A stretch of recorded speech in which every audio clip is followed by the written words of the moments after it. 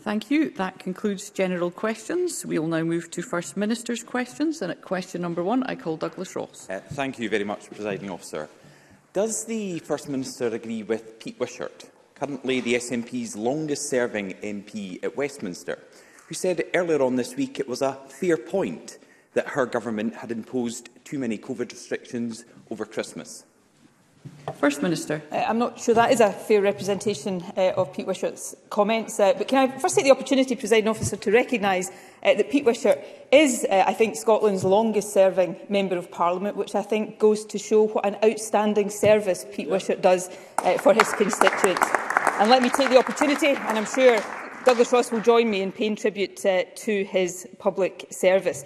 I think we introduced a series of balanced protective measures over the Christmas period, coupled with the extraordinary response of the public, changing their behaviour, and of course the extraordinary success of the booster programme. We are thankfully now in a better position than we might have been when we were looking ahead before the Christmas period.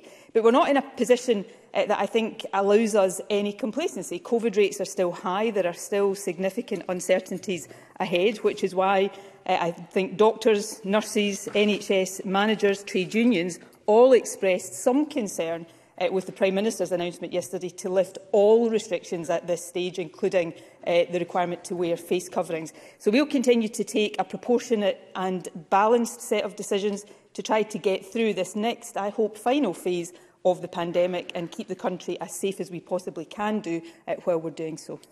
Douglas Ross. The First Minister said it wasn't a fair representation of Pete Wishart's comments. It was a direct quote.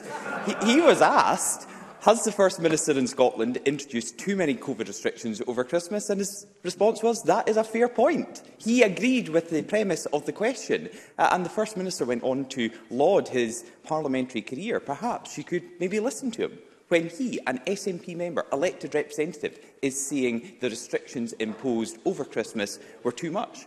Because the First Minister imposed restrictions that had a massive impact on jobs, on businesses, on people's mental and physical health. But we can now see they weren't needed. It was the Scottish public's actions, not the SNP government's restrictions, that got this right. The First Minister has tried to build a reputation for caution during this pandemic, but she was far too gung-ho in imposing extra restrictions last month. Will she now accept that her government went too far? First Minister.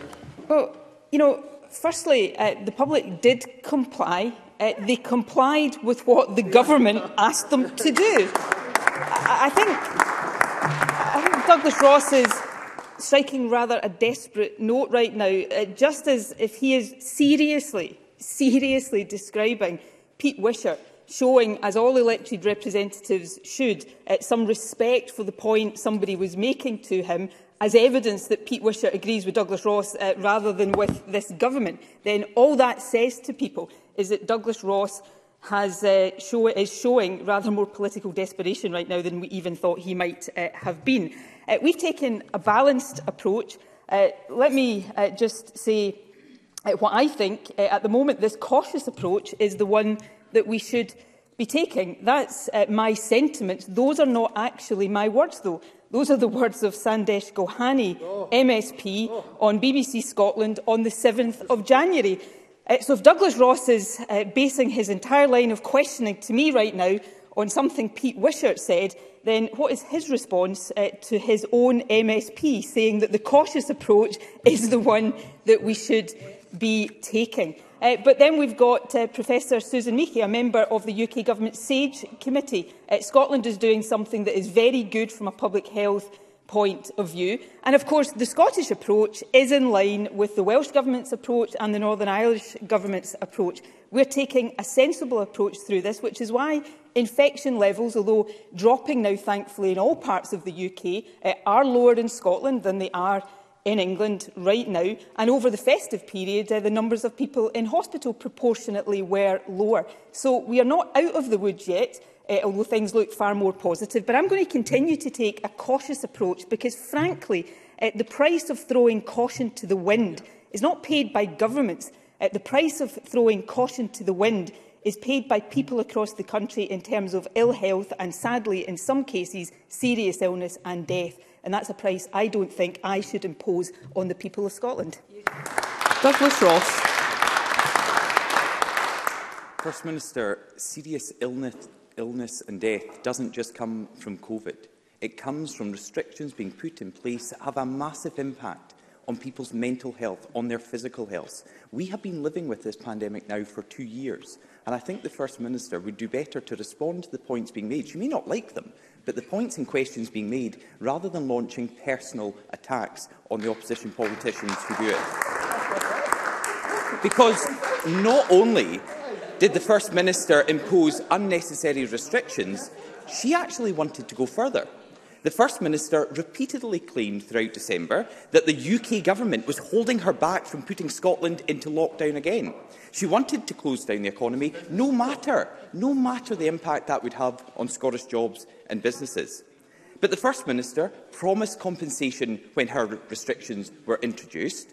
Yet now we're coming out of the restrictions, that compensation still hasn't been delivered to many businesses. They've not received a single penny. This week, the Federation of Small Businesses said, and I quote, "Thousands of Scottish businesses needlessly go under every year because of late payment." Will the First Minister accept that her government is currently the worst offender of late payments in Scotland? First Minister. No, but can I say to Douglas Ross, the pandemic is causing the serious impact on individuals and businesses across Scotland, the UK, Europe and the entire world.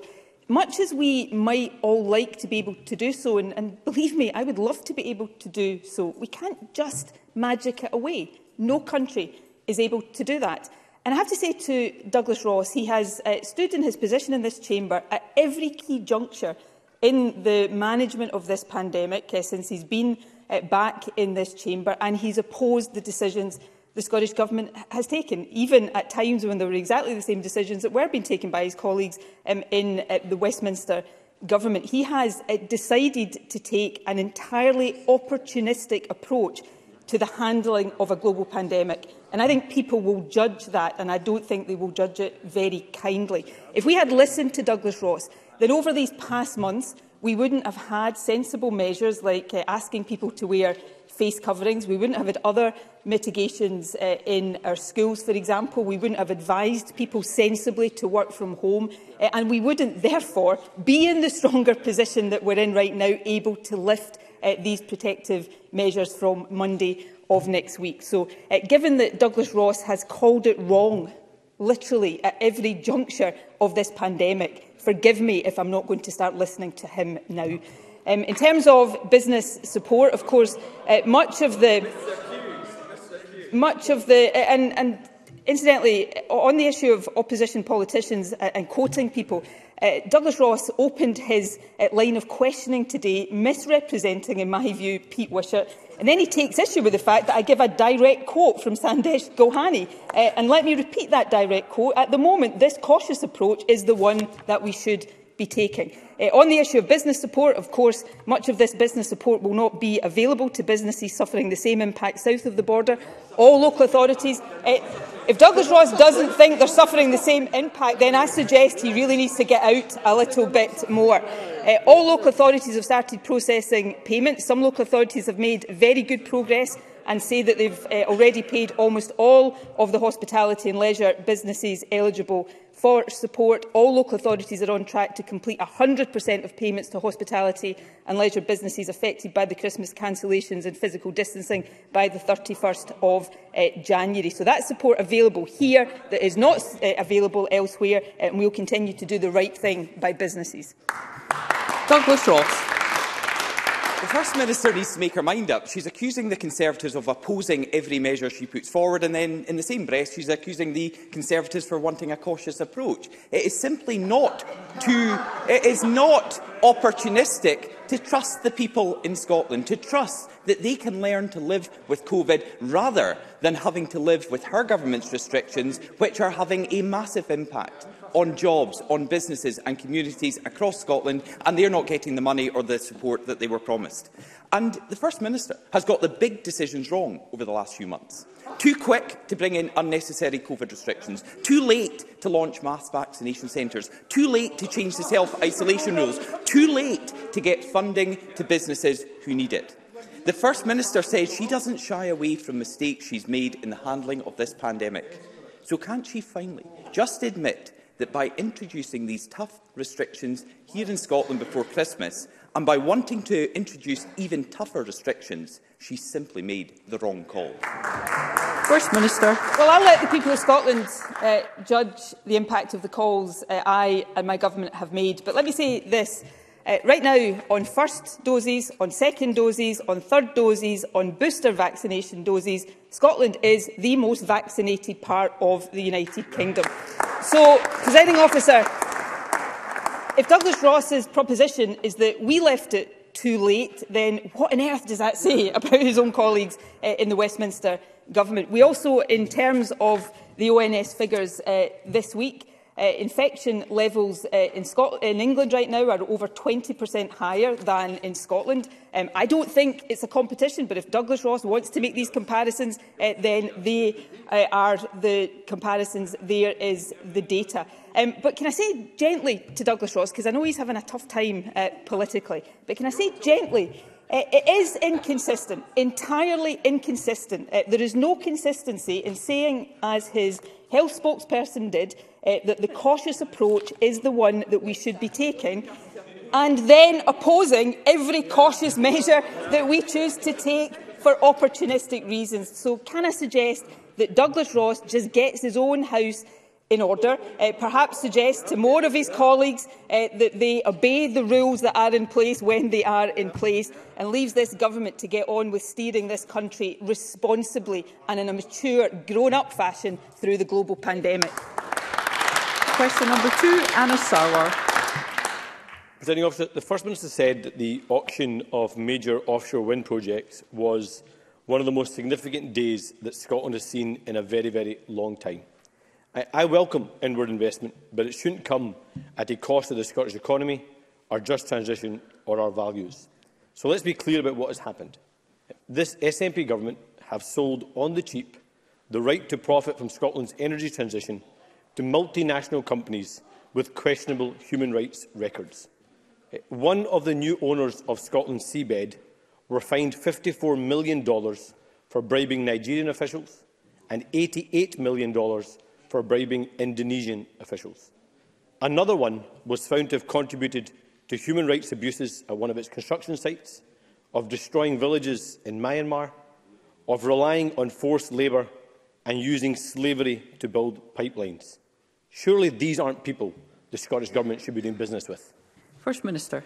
Crown Estates Scotland made the decisions on the companies, the consortiums that would be awarded the status to develop projects around our coast. They have appropriate processes in place to do due diligence. But this is one of the most exciting things for Scotland in a long, long time, which probably is why Scottish Labour has been so negative about it. Not only does this give us the potential to meet our own energy needs from renewable sources, it positions us with the ability to be a major exporter of renewable energy, including green hydrogen, and it gives enormous potential for our supply chain. The estimate is for every gigawatt of power that will be generated from these projects, there will be £1 billion of investment in our supply chain. And for the first time, of course, companies have had to set out in statements what they will do to support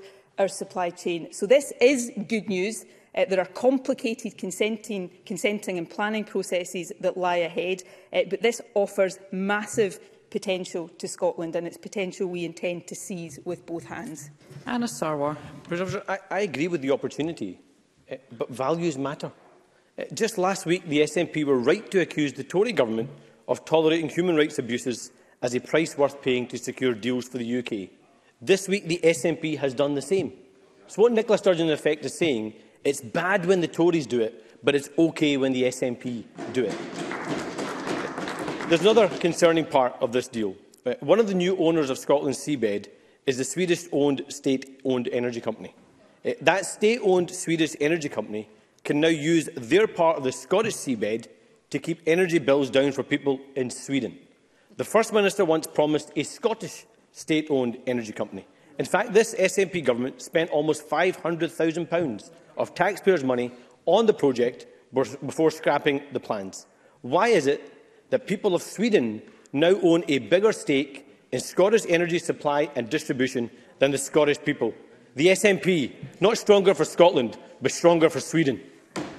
First Minister. Yes, Sweden is also an independent country with full control over energy, which of course this government and this parliament doesn't have. But that's a matter that Anas Sarwar might want to reflect on a little bit more. And of course, just today, the Cabinet Secretary for Net Zero is talking about the opportunities around consultation for our plans for an energy public agency to steer these kinds of developments in the future. This is a thoroughly positive opportunity for Scotland, and no wonder then that Scottish Labour just wants to girn about it and be negative. That's what's characterised Scottish Labour for a long time, and it's why they're sitting over there these days, not there and certainly not here. Let me just repeat the opportunity to meet our own energy needs from renewable sources and to keep energy costs down, the opportunity to export renewable energy to other countries, the opportunity to grow a supply chain and create thousands, possibly tens of thousands of jobs, and of course the opportunity to raise revenues for the Scottish Government, for public services here in Scotland. From the lease options alone, £700 million, and then when these projects are operational, there will be rent fees in addition to that. So this is a thoroughly positive opportunity, and perhaps Anas Sarwar, just for once, could find it within himself to be positive about the potential of Scotland. Anas Sarwar. I've said I welcome investment. I've said I welcome and recognise the opportunity. But this is such a desperate, poor reply. The First Minister often likes to accuse opposition parties of demonstrating a brass neck. That was a brass neck from the First Minister in that reply. Accused the Tories of bad values on human rights, accept human rights values as being part of the price worth paying for Scottish opportunities here. Because this is about the Scottish supply chain, Scottish companies and Scottish jobs. Because the sad reality is that this is an SNP government that doesn't understand economic development. Scottish bridges built with Chinese steel, Scottish wind farms with turbines built in Indonesia, ferries not built with Scottish shipyards but built in Poland and Turkey, and now Scotland's seabed owned by foreign multinationals with woeful human rights records. We've heard the list of promises from the First Minister before. A state-owned energy company promised, please. Never delivered. Scotland's becoming a renewables like Saudi Arabia, promised but never delivered. 130,000 green jobs promised but never delivered. After 15 years, isn't it the case that this is an SNP government that has sold out Scottish jobs, sold off Scottish assets and now sold out Scottish values? Thank you, Mr Sarwar. First Minister. I'm just sitting here reflecting, almost unbelievably actually, that Anas Sarwar has just accused me of behaving like a Tory the day after his party threw open the doors to a Tory MP. There is now so little difference between Labour and the Tories that their MPs are just interchangeable. So brass neck. I would say to Mr Sarwar, I think he'll be polishing his for the rest of the day. Look, Anas Sarwar and his many predecessors as Scottish Labour leader, I have to say I've forgotten how many predecessors as Scottish Labour leader Anas Sarwar has had, but they've been trotting out these negative, talk-down Scotland tropes for years. And all that has happened is that they've gone further and further and further down in the ratings in Scottish politics. They've lost more and more votes, and my party's share of the vote has increased. So there is real... I came into the chamber expecting political desperation from Douglas Ross today. I think I've seen even more from Anas Sarwar, which probably says all we need to know. I'll get on with encouraging the potential for Scottish renewable energy, for Scottish jobs, for revenue for the Scottish Government. And I'll be delighted at the next time of asking to put that record before the Scottish people. I'm not so sure Anas Sarwar will be quite so keen. We'll now take supplementary questions, and I call Fiona Hislop. First Minister, increasing energy prices are of very real concern.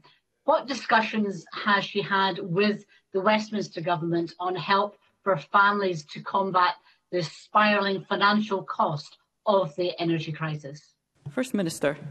Well, the energy crisis, the cost of living crisis, is increasing on a daily basis at the moment. It is of deep concern to this Government. We're taking a range of measures ourselves through our £41 million winter fund, 7 new benefits aimed at low-income households, and of course shortly we will double the Scottish child payment. But of course key powers do remain reserved to Westminster. We have written to the UK Government countless times about poverty, and also just last week set out further actions which we have outlined that they must urgently take to tackle rising energy bills. But if a government, as is the case with the Westminster Government, is so busy trying to deal with self-inflicted sleaze and scandal and daily defections and deflections, then their focus is not on the cost of living crisis, it's on themselves. And this is both deeply regrettable and deeply serious, because they are right now neglecting the real issues that people are facing right across the country. Alexander Stewart. Thank you, Presiding Officer. First Minister, diabetes rates are rapidly increasing across Scotland, with diagnosis more than doubling in the last 20 years. Diabetes Scotland reported last week that access to the correct diabetes technology, such as instant pumps, can be life-changing for patients, but just over 10% of 18-year-olds use them. The gap in diabetes outcomes between affluent and deprived areas in Scotland is widening. So can I ask the First Minister what urgent action can be put in place to ensure this worrying trend is reversed? First Minister. It is an important issue. We will work with Diabetes Scotland to take forward the findings of the report, making sure that there is both access to insulin pumps for young people, but for people of all ages is important, but also that they are used and they are used effectively is vital. We have made improvements in years gone by in this, and we will continue to focus on making further improvements for the sake of people across Scotland who live with that condition. Faisal Chowdhury. Thank you, Presiding Officer. The First Minister will be aware of the anger in local authorities across Scotland that the Scottish Government is not planning to compensate them for the upcoming raise in national insurance, as councils in England and Wales are being compensated. This will inevitably cause further cuts to already stretched services. How does the First Minister justify leaving Scottish local authorities worse off for this change than their English counterparts? First Minister. Well, firstly, the UK Treasury block grant to the Scottish Budget does not identify consequential funding for national insurance contributions, so there are no identifiable consequentials to pass on. However, we are providing a settlement to local government that is fair and crucially affordable. The overall local government funding package of more than £12.5 billion represents an increase in real terms of 5.1%. In revenue alone, it's a real terms increase of 4.9%. So we will continue to treat local government as fairly as possible and support local government as far as we possibly can in delivering the services that people across the country rely on. Emma Harper. Thank you, Presiding Officer. As the First Minister will be aware, my Dogs Protection of Livestock Amendment Scotland Act 2021 is now in force and provides Police Scotland and the courts with greater powers to investigate those who allow their dogs to worry, attack or kill livestock in Scotland's countryside. Livestock worrying can have serious animal welfare implications as well as significant financial and emotional impact on farmers. Can the First Minister, in light of lambing season approaching, outline what action the Scottish Government is taking to promote public awareness of the updated legislation? First Minister. Well, can I again congratulate Emma Harper on her success with this legislation? It is extremely important legislation. The Scottish Government, I can assure her, will take appropriate steps to raise awareness of it. Of course, we will do everything we can working with partners as appropriate to ensure appropriate enforcement of it. But it is a significant step forward and one that I know will be particularly welcomed across rural Scotland. Miles Briggs. Thank you, Presiding Officer. Since the extension of free personal care for for people under the age of 65. No data has been recorded on the number of people who have now received this care. Now, given the problems which we've seen during the pandemic on people accessing care packages, and in fact with many being removed or cut, for individuals, we are finding that more and more people are reporting that it is people with complex needs and life-limiting conditions are not getting that care. So can I ask the First Minister, will the Scottish Government agree to establish a national recovery group alongside COSLA today to make sure that people who are entitled to free personal care get that, and this is fully restored and delivered across Scotland? First Minister. Well, firstly, everybody who is entitled to free personal care should get free personal care, and of course the entitlements to free personal care in Scotland go far beyond the situation in other parts of the UK. I'm not going to give a commitment today to the proposition. I will consider it carefully, but I'm not going to say right now, before having the chance to consider it, that I think that would be the right way forward. I will also, however, look at the issue of data and come back to the member with an indication of when data is likely to be published, which will give a sense of how many people are uptaking that entitlement. Pam Duncan-Glancy. Thank you, Presiding Officer. Constituents of Lansfield Quay in Glasgow are living with what has been deemed 22 intolerable risks to life as a result of flammable cladding on their building. They've been struggling to get a single building assessment on it, which was promised in June 2021. Can I ask the First Minister what she and her government could do to assist my constituent in obtaining this information as a matter of urgency? First Minister. Well, obviously, I know from my own position as constituency MSP here how important this is. The Government is taking forward steps to ensure single building assessments. I will ask the Housing Minister to write to the member with a full update on that work and what the next steps in it are. Beatrice Wishart. Oh. Thank you, Presiding Officer. I'm having a hiccup with my glasses and the mask. Can the First Minister indicate what the Scottish Government's response is regarding the impact on Scotland of reports that the BBC licence fee will be cut after the current funding deal ends in 2027? First Minister. Well, I'm sure every member across this chamber from time to time will have gripes with or criticisms of the BBC, but the BBC is an important part of our broadcasting framework, and I think we should all defend the principle of public service broadcasting. So I'm deeply concerned at the announcements or hints of announcements that we saw earlier this week from the UK Government. I suspect and I think there is some evidence that these were an attempt to divert attention from the Prime Minister's troubles, but nevertheless I think all of us have to stand up for these principles and guard against this government and the damage it seems willing to do to key institutions, often just to try to save its own skin. Question number 3, Maggie Chapman. Thank you, Presiding Officer. To ask the First Minister what impact the UK Government's Nationality and Borders Bill will have on devolved functions. First Minister. Well, the Scottish Government has profound concerns about this bill. We are currently considering its potential impact on areas that are devolved. If we conclude there is an impact on the legislative competence of this Parliament, we will lodge a legislative consent memorandum setting out the relevant provisions. There's no doubt, however, that the bill will have significant impacts on devolved services at local authorities and communities. Scottish ministers have written to the UK Government in relation to this bill 5 times, outlining our significant concerns, including with the Welsh Government, who share these concerns. I also note that the House of Commons Joint Committee on Human Rights yesterday said that the reforms of the asylum system proposed in the bill, and I'm quoting, would fail to meet the UK's human rights obligations and risk exacerbating the already unacceptable backlog. So we will continue to urge the UK Government to introduce a humane, effective and efficient system that delivers for people living in Scotland, including those who are fleeing war and persecution. Maggie Chapman. The Prime Minister's intention to use the military to prevent asylum seekers reaching the UK is deeply immoral, as is the possibility of trading access to COVID vaccines for the right to open detention centres in other countries. The First Minister will be aware of the appalling circumstances faced by many asylum seekers in Scotland, including in Aberdeen in my region, accommodated in hotels but not given basic support or things like toiletries, culturally sensitive food, language classes and so on. While we do not have the powers to counter these racist policies, we can make sure that asylum seekers and refugees in Scotland are treated better. I'm sure the First Minister will join me in condemning the plans by the Prime Minister and his cruel and inhuman Home Office.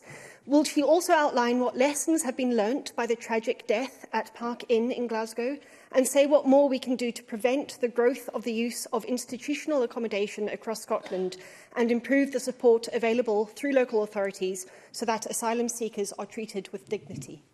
First Minister.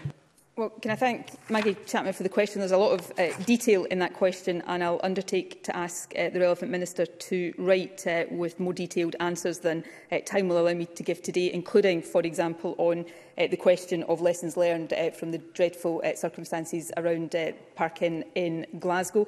The UK Government, though, its plans to divert vessels in the Channel are dangerous, and I think it's important that we are all clear that they will significantly increase risk to life. Medicines Sans Frontiers stated, and I'm quoting again, that pursuing a policy of forced returns and engaging in pushback tactics is dangerous, inhumane and in breach of international law. It puts lives at risk at sea.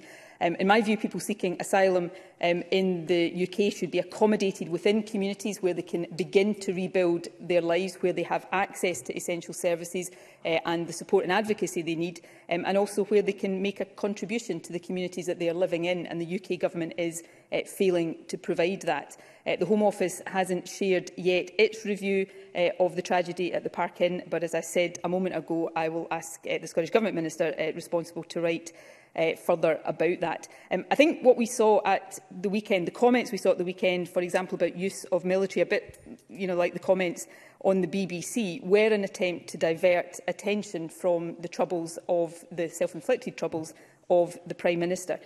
But we should not be using the BBC, and we should absolutely not be using refugees and asylum seekers in that way. I say we, the UK Government, should not be using refugees and asylum seekers in that way. It is utterly despicable, and I think another sign of the moral decay at the heart of this UK Government. Question number 4, Stephanie Callaghan, who's joining us online. Thank you. To ask the First Minister what the Scottish Government's response is to Public Health Scotland's census data, which states that 3 out of 4 care home places are now provided by private companies. First Minister. While the percentage of private sector care homes has increased, the overall balance of provision in care home places between the public and private sector has not changed markedly over the past decade. The number of care home places has remained relatively stable, which reflects our policy to support people at home for as long as possible. As we move towards the creation of the National Care Service, an ethical approach will be at the heart of how we commission and deliver services. All social care providers across Scotland, from the independent, third and public sectors, will continue to be subject to the same regulations, standards and guidelines. Ensuring the continuation of high-quality care home provision is and will continue to be the priority of the Scottish Government. Stephanie Callaghan. I thank the First Minister for a response. Given the prevalence of private care home provision across Uddingston, Bales Hill constituency and wider Scotland, how will the National Care Service deliver improved terms and conditions for private care home staff and ensure that high quality care for residents? First Minister. There's no doubt that the National Care Service will be the most significant change in public services, probably since the establishment of the National Health Service. So we're committed to delivering a service by the end of this Parliament in order to ensure that everybody gets the high-quality care they're entitled to, regardless of where they live in the country. The consultation on the establishment of the National Care Service proposed that it will oversee the delivery of care, improve standards, ensure enhanced pay and conditions for workers and provide better support for unpaid carers, as well as supporting ethical commissioning of care. So all of that will lead to better outcomes for those who rely on our care services. It's important work, it's difficult work, it is in many aspects controversial work, but I hope that by the end of this Parliament this will be a significant public sector reform that future generations will come back and look on as fondly as we look on the establishment of the National Health Service. Jackie Bailey. Irrespective of the status of the sector, the employees in social care are predominantly female and they're predominantly low paid. It is still the case that you can get paid more by working in hospitality and retail. There were vacancies before the pandemic, made worse by the pandemic. So will the First Minister back the GMB and Unite in their campaigns to pay care workers £15 per hour, starting with an immediate rise to £12 per hour in April? First Minister. Well, we are increasing the pay of those who work in the care sector. And I think it's important that while Jackie Baillie, as she always does, sets out the problem, it's this government that's delivering the solutions. So we are increasing the pay of social care workers. We will continue to do that. Of course, we have to do it within the bounds of affordability, and we will do that. But we are also committed to a national care service that, of course, will have collective bargaining and better paying conditions for social care staff absolutely at its heart. So we will continue to get on with doing the hard work that delivers the outcomes that Jackie Baillie calls for. Question number 5, Finlay Carson. To ask the First Minister whether she will provide an update on the delivery of Lot 1 of the R100 programme. First Minister. Of course, broadband investment is reserved to Westminster, but given the UK Government's failure to deliver on that, alongside its failure to deliver on so many other things, we've had to step in and make a difference. The R100 North contract was signed in December 2020. Despite the pandemic, a huge amount of preparatory work has been completed since. A remodelling exercise ensured that every connection delivered will be full fibre, and survey work for over 5,000 properties and 16 subsea cables, which will deliver vital backhaul connectivity to 15 Scottish islands. We anticipate by the end of June, the Northlock contract will have delivered over 4,000 connections. The R100 Scottish Broadband Voucher Scheme also ensures that everyone who wants a superfast broadband connection now can have one, with around 750 connections already delivered in the north of Scotland. Finlay Carson. Thank you. Not surprised by your response, and no doubt you will continue to try and fool the public into believing that the rollout of broadband is reserved and matter. And that line is wearing very thin. The practical rollout of broadband is devolved to the Scottish Government. And that line, as I say, is wearing things like the patience of the people in rural Scotland. The SNP talked up this scheme as reaching 100%, but rural communities are not getting what they're expected. Nearly 37,000 properties in Lot 1 will not get fibre from the main scheme. And the voucher scheme you talk about is delivering nothing, with only 4% of uptake so far. So the First Minister surely should rename the R100 scheme, promised by the SNP, as the R40 scheme, and it's 5 years late. The SNP promised their flagship R100 scheme would be delivered to everybody by 2021. Will the First Minister now apologise to the people and the businesses in rural and remote communities who might not get connected at all, and most of them won't get connected until 2027? First Minister. Through the R100 contracts, the R100 Scottish Broadband Voucher Scheme and, of course, commercial coverage as well, we've ensured that every premises in Scotland can access a superfast broadband connection, despite telecoms being reserved. And that's not a matter of opinion, that's a matter of fact in the Scotland Act, which the member is free to go and check. To date, the UK Government's contribution to the R100 programme totals £31.5 million, 5% of the total, compared to £579 million invested by the Scottish Government. And the UK Government's own project, Gigabit, has yet to award a single procurement contract. So again, the Scottish Government is getting on with the job of delivering connections, while all the Scottish Conservatives can do is gripe and girn about it. Thank you. Before we move on to question 6, can I just remind members to desist from shouting across the chamber when we're trying to hear questions and answers. And at question number 6, I call Neil Bibby. Thank you, Presiding Officer. To ask the First Minister what the Scottish Government's response is to ScotRail's plans to cut ticket office opening hours at 120 stations and to close free ticket offices entirely. First Minister. Well, the aim of this review is, of course, the modernisation of railway stations. Clearly, to most people, technology has changed how people want to access information and tickets, but of course we also need to acknowledge the importance of local staff services on the ground where and when they are needed. This consultation offers the public the chance to have their say on how to provide an efficient, modern service for the future, and we would encourage people to get involved. We will await the consultation findings before any final decisions are made on the proposals. Neil Bibby. Ticket office staff play a crucial role in making our railways safe and accessible, and many go above and beyond, such as Dalmuir workers whose quick thinking recently saved a life. A properly staffed rail network is central to reducing car use and meeting Scotland's climate ambitions. Yet under this government, rail is being undermined. ScotRail is cutting 300 services per day, Fares will be hiked up by 3.8% next week. Ticket desks are shutting, and there is still no fully integrated smart ticketing for passengers. To drive modal shift, the rail network must be more attractive and more accessible to passengers. So will the First Minister stop these ticket office closures? First Minister.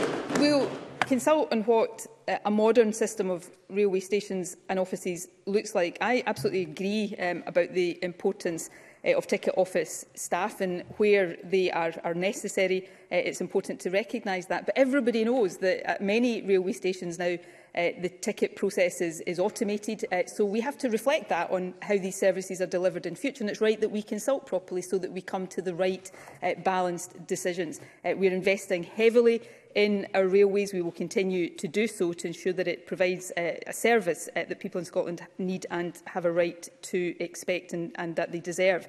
And also, just to continue this theme of opposition parties calling for things, but this government getting on with delivery. Of course, it's this government that is in the process of bringing ScotRail into public ownership, delivering the nationalisation that Scottish Labour only talks about. John Mason. Thank you. Given that passenger numbers are dramatically down on the railways and ScotRail therefore depends on the public purse for an increased subsidy, does the First Minister agree that ScotRail does have to look at its costs and reduce them if possible? First Minister. We've got to make sure that we have a modern service, that we have a service that is efficient, and of course for taxpayers that we have a service that provides value for money. But we are supporting our rail franchises right now with more than £1 billion, including £450 million of additional funding via the pandemic emergency measures. And we will continue to do so to ensure that Scotland does have the railway service that it needs and deserves. And of course, as I said earlier on, we'll bring it into public ownership, which I think is something the majority of people will welcome. Brian Whittle. Thank you, Presiding Officer. First Minister, 50% of lung cancer patients are diagnosed at stage 4, with mortality rates high for this cancer. During COVID restrictions, there were 25% less people diagnosed and 25% less people in treatment. Does the First Minister recognise that COVID restrictions have a significant impact on many other conditions that will be felt long after the COVID pandemic has passed? First Minister. Yes, I do. I think, if memory serves me correctly, we had an exchange on this issue, a very important exchange on this issue last week. Early diagnosis of cancer and the earliest possible staging of cancer is vital. That's why we're investing so heavily in the Detect Cancer Early programme. It's why we have established or are establishing fast-track cancer diagnostic centres so that people with symptoms that are not the most common symptoms of cancer can get the same fast-track access and fast-track, we hope, diagnosis as those on the urgent suspicion of cancer referral pathway. So that is really important, and we're absolutely committed to ensuring the earliest possible diagnosis. Of course, staging is not the only thing that's important. We then need to make sure that people get quick access to high-quality care and treatment, and that's a big part of our focus in terms of cancer services too. And Neil Gray. Thank you, Presiding Officer. With UK inflation hitting a 30-year high and energy costs spiralling for households with no action from the UK Government, and the standard rate of universal credit having been cut by £20 per week by the UK Government, can the First Minister outline what impact this has all had on her Government's ability to meet her child poverty targets, and also whether or not she supports the Poverty Alliance's campaign to see the punitive welfare cap scrapped by the UK Government? First Minister. Yes, I do fully support that Poverty Alliance campaign. I'll be blunt about it. The UK Government is making the poorest poorer, and they're doing that knowingly, and it is utterly despicable. The removal of the £20 a week universal credit uplift has impacted some of the poorest families in our society. And these actions are making it more difficult for the Scottish Government to live up to our responsibilities to tackle child poverty. But we are doing more, doubling the Scottish Child Payment. The Scottish Child Payment, a child payment like the Scottish Child Payment, doesn't exist in any other part of the UK. And having established it, we're now taking steps to double it. So we're doing everything we can. But if we weren't up against the government pulling in the opposite direction, we'd be able to do more and have a much greater impact, which is, of course, the powerful argument for having all of these levers in the hands of Scottish governments and the Scottish Parliament, not leaving them in the hands of Westminster governments. That concludes First Minister's questions. There will be a short pause before members' business.